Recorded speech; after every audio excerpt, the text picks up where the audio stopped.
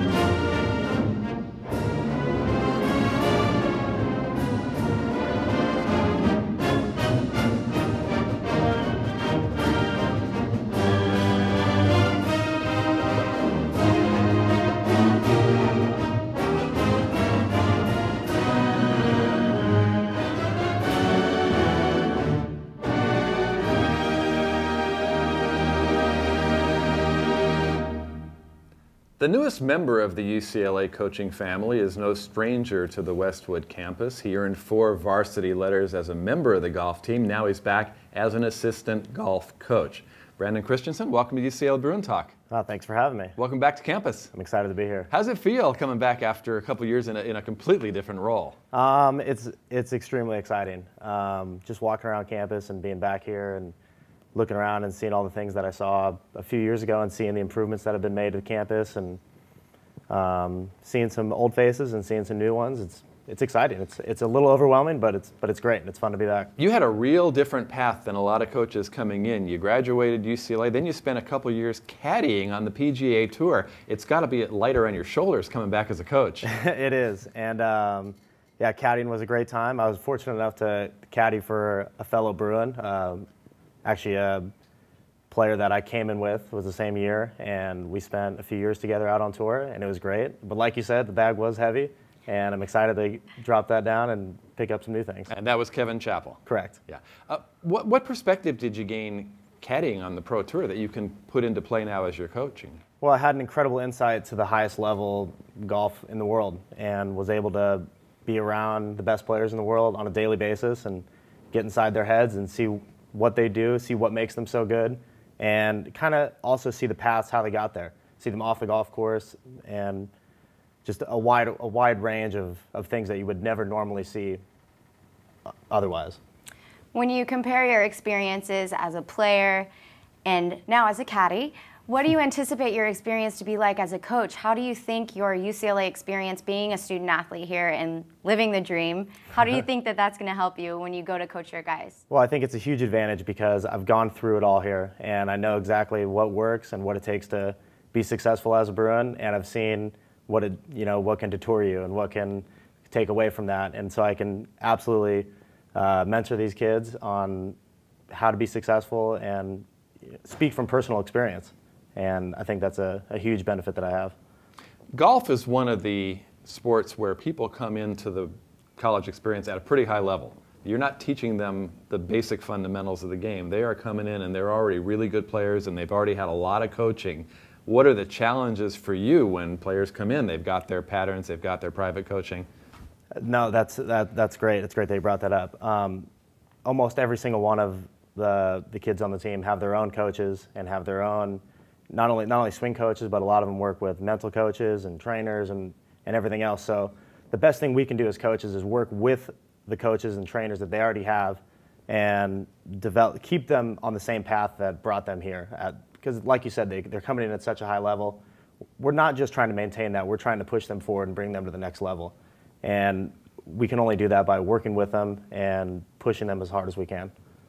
3 of your current guys were selected to play in the U.S. Amateur, which I'm sure is an incredible accomplishment. What do you think that kind of experience at that stage can they bring back to the team here at UCLA and help everybody excel? Well, anytime these guys get to play a USGA event, which is the highest level event that these guys can play at, it's the same organization that does the US Open, and they work closely with the PGA Tour and all the other majors. So what they're gaining from that event is they're seeing golf at its highest level. They're seeing a golf course at its toughest stage, and it's an entirely different game when you're playing at that level. And the margin for error is so small, and the level you have to execute every shot at is very high. And so what they can bring back from that and teach the rest of the team is really what the next level looks like and what they're going to have to go through in order to succeed at the next level. Your official season doesn't start until the spring, but there's a lot of activity going on in the fall for golf. You've got some tournaments coming up. Tell us about the fall preparation. Well, we have a full fall schedule, and our fall tournaments are phenomenal, probably the best we've ever had. Now, being that we actually start tournaments before school starts, it can get a little cramped, but we have the guys coming in on September 10th, and we're leaving for qualifying, so we're going to get that started. We're going up to Cordoval, where we're actually hosting our event later in the fall. So they're going to get some experience on that course, and we're going to start identifying who the traveling team is going to be and see who's playing well and get as much practice and evaluation in before our first tournament as we can. You're not just looking at scores, are you? You're looking at how people handle pressure. There's a lot that goes into it. Absolutely. Every factor is considered, and obviously scores being the most important thing, because at the end of the day we have to add them up and that decides who wins. But yeah, their ability to hold themselves up under pressure and play different golf courses and travel and keep up with their schoolwork, and I mean that's everything. That's the whole package. That's why college golf is what it is. So we're talking about players holding up under pressure, and I have to say that I've tried to play golf and it's incredibly frustrating. I don't like things that I'm not good at, and I know it takes a long time to get good at golf. And now that you're looking forward to make sure that you're mentoring these guys, how do you ensure that they don't get frustrated like I do when they mess up, or that they don't get stressed out under the pressure? The best thing we can do to make them hold up and not get frustrated is just to prepare properly. That's all we can do. And if they're going into every event with knowing that they've prepared as much as they can, usually it sets aside a little frustration. Most of the time in golf, we see the frustration come out of players who aren't 100% prepared for the situation they're in, haven't necessarily seen or experienced the golf course in the right way before they play, and they get unexpected surprises, and that's what can set you over the edge in golf, and I'm sure you've experienced that yourself. I hated it. I'm not going to lie to you, I hated it. So we try to avoid the surprises as much as we can, and our job as coaches is to prepare these guys for every possible scenario, and hopefully that sets aside a lot of the pressure and frustrations that they might otherwise see. Well, I know on the PGA Tour, and when you play in the majors, people go out and have the practice rounds, and you might try a putt from 15 different angles on the Wednesday before the tournament starts. Do you get an opportunity with the players to do that on the college level? We do. We get one practice round before every event, and it's unbelievably important to be efficient in that practice round, because like you said, on the majors and on the PGA Tour, guys are playing multiple practice rounds. These are courses that some of the veterans have seen for 15, 20 years in a row. They know the exact setup of the golf course, and they know exactly where the pins are going to be and how everything's going to be set up. And we don't necessarily. We're playing different golf courses, different tournaments.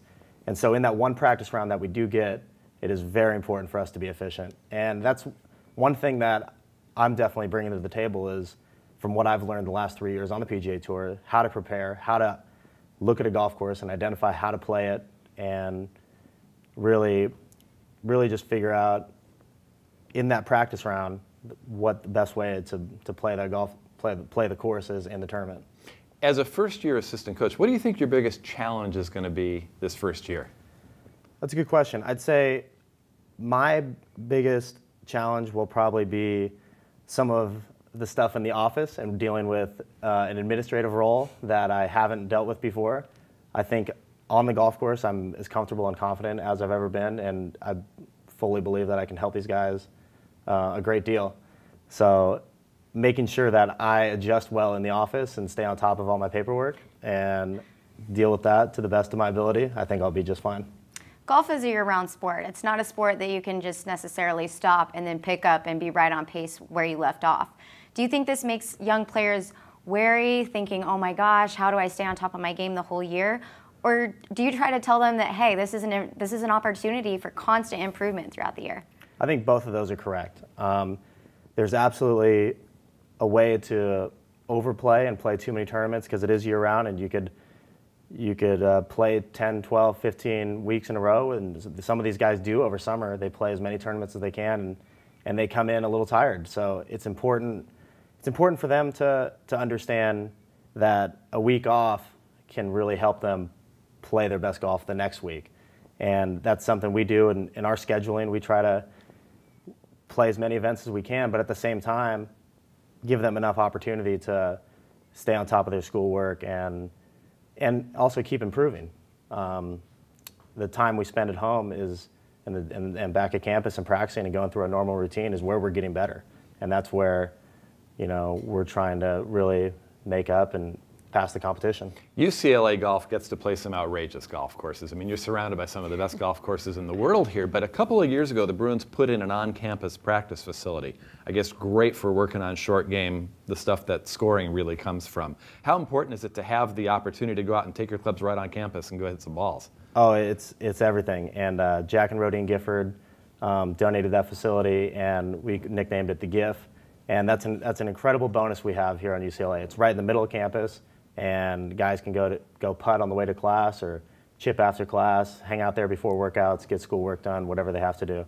And like you said, there are some great golf courses in the LA area, and to even add to that and have a facility on campus that they can use it's everything. Do you worry sometimes about guys playing too much?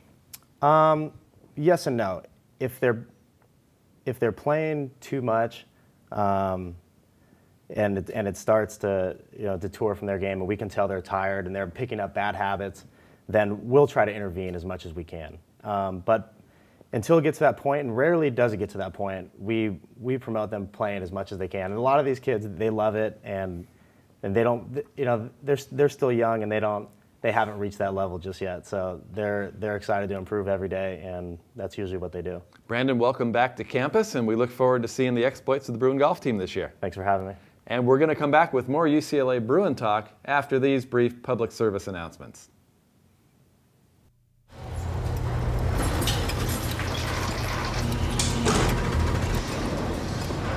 A trophy can be made just about anywhere.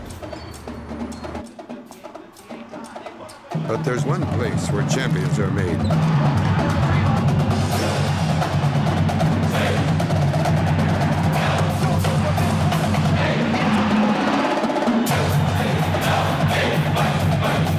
UCLA, champions made here. Hi everybody, and welcome back to Bruin Talk. It is now time to honor our Student Athlete of the Week. This week we honor Zakiya Bywaters as our Athlete of the Week. Off to a great start to the season, she scored in the home opener for women's soccer to beat Illinois 2-0. In the next match against Wisconsin, again she put the ball in the back of the net, leading to a 2-0 win. Bywaters is on the Mac Herman Trophy watch list for the highest individual award in intercollegiate soccer. Congratulations, Zakiya, and good luck with the rest of the season. If you would like additional information about UCLA athletics, please visit our website at uclabruins.com. And of course, the UCLA website has featured photos of the Pauley Pavilion construction, a very exciting time just around the corner. November 9th, the men play. November 10th, Corey Close's women's basketball team will open their season against San Diego State in new Pauley Pavilion. And we're very happy to have a member of the women's basketball team joining us, Madeline Brooks. Welcome to UCLA Bruin Talk. Thank you for having me. It's a pleasure. It's a great pleasure to have you here. There's so much going on. Not only a new building, but really a new and rebuilt team. You get so many players back. This team's going to be really good. Really great, Dave. Great. If you look at our roster this year, we have so much talent, which is so exciting. We need to get to the Sweet 16 and hopefully the Final Four, and we definitely have the means to do that, which is really encouraging. A year ago, the Bruins had nothing but bad luck. Injuries all over the place. Gave you a great chance to play. You came onto the team as a walk-on. What about you made you believe that you could walk on and play at UCLA? I enjoy a challenge. That's the competitor in me. I'm a very competitive person, and Coach Close gave me that opportunity, which was a huge blessing. And with that, I kind of took it and ran, and I worked hard and paid off. Tell us about your off season. We know you're a great three-point shooter. Did you work on other aspects of your game? Definitely working on my handles, bringing the ball up the court, dribbling, and just overall getting my feet and my hips set, ready to shoot as fast as I can, so when a defender's up on me, I can just launch right in their face. Coach Close's first year was your first year this last season, and everyone knows Coach Close as A, being a Twitter fiend, and B, being very charismatic and a very caring and outwardly friendly person. Tell us about your experience with Coach Close. I know it was her first year. It was a learning experience for the both of you. Definitely. She is one of the most admirable women in my life. She stays true to her word. She wants us all to learn how to be uncommon women, both on and off the basketball court, which I greatly appreciate. I believe that being at UCLA is a great place to grow athletically and for the future after my 4 years here, and Coach Close definitely mentors that in that sense. So I've really appreciated her coaching and her life skills. It was a whole new coaching staff next year. Tony Noonan came from Westmont. Jenny Huth, who played college basketball at Colorado, great player. Shannon Perry. You had an all-star coaching staff joining Corey Close here at UCLA. They had to take some time to get to know themselves as well as to get to know you. But it seemed, even though the team had so much adversity, this team had just tremendous bonds last year. Definitely. We had a lot of adversity, to say the least. Our best players got hurt. Atonia and Jazz, I think, the two that were just huge. We missed them in our offense and our defense. But the bond with our team last year, we made it through a lot of trials that we didn't expect, and we still got some wins and pulled through, and that's why we're also excited for this next year, because we should be outstanding. You guys played in the John Wooden Center last year, and it was an incredible environment. The fans are practically on top of you, a lot more loud than in Pauley Pavilion, but you are going back into Pauley Pavilion. Tell us about how excited you are to get back into that brand new, spanking, sparkling, beautiful building. I'm very excited to have my locker room down there. It's our home. What I really appreciate about UCLA is that the students here love Pauley and treat it like our golden place to be, and I think it holds a lot of tradition on our campus, and kind of with all that, I'm really excited to get in there and have the big screen and have all the fans in the seats. It'll be great. UCLA women's basketball obviously had a great tradition in the AIAW days. You had the Ann Myers teams, Denise Curry, national championship banners. That's the goal of the staff, to build that tradition again and to start putting some banners up in Pauley. I agree. Let's do it. And the Bruins have really scheduled a very challenging schedule this year. Road trip to Oklahoma. You've got a tournament at St. John's, a couple-of-day tournament. You're facing some of the best. Tell us about the challenge that kind of schedule brings to the team. If we're going to play the best, we need to train like the best, and I believe my team is doing that right now, lifting and conditioning and working out on our own. Our girls are on the grind, and they're working day in and day out, and we hope to be working harder, definitely harder than other teams in our conference and the other teams we have in our preseason schedule, and I believe we're doing that. You mentioned some of the players coming back from injury. Jasmine Dixon, who tore her Achilles. You've got Atonia Yengafa, who went down in the Tennessee game last year. Alicia Brewer, transfer from Tennessee, is eligible this year. All of a sudden, this Bruin team that was such a skeleton crew last year, you got a lot of depth. Plenty of depth. So as long as we rehab those injuries, just like we should be outstanding. The Player of the Year in California, Gatorade Player of the Year, Naira Fields joins UCLA, and she is a special talent. Tell us what you've been able to see of Naira Fields in these informal preseason workouts. Naira has one of the greatest work ethics. I really appreciate that about a person, putting the time in. You're going to get the rewards back, and Naira definitely sets that example. So young as a freshman, she's very focused and works hard all the time. So she's going to be very instrumental, I believe, in our offense this year. She's already proving herself, even through summer workouts, which is huge as a freshman. You're alluding to the summer workouts. You guys are lifting weights, you're running, you're working on your shooting, as you mentioned earlier. Tell us a little bit about your summer schedule. I know not all the athletes stay on campus during summer, but what are your days like? Sure. Well, we're all taking classes, so we are lifting 3 times a week, conditioning twice a week, and then practicing basketball on our own with each other. We'll rebound for each other. Definitely encouraging each other, getting each other to get in the gym and be the best we can. So it's a balance right now, rehabbing, getting healthy, which is huge for our team, and working out. It's great. I got a sense last year, I do the play-by-play for your team, so I got a sense really traveling with the team and being around you that your coach is really a no-nonsense coach. She doesn't really tolerate any foolishness, but she doesn't do it in a heavy-handed way. Has the team really bought into the Corey Close philosophy? I think it took a year, Dave, to be honest. I think now our whole team is on board. We've had a couple team hangouts with each other, and just our conversation seems a lot more uplifting and like we're going to blend a lot this year. And just like I said, our roster is outstanding just by looking at our skill and our talent, and what it's going to take for us to win a championship is chemistry and glue on the court. And I really see that being planted now in our relationships this summer, and I hope we carry that through fall and winter.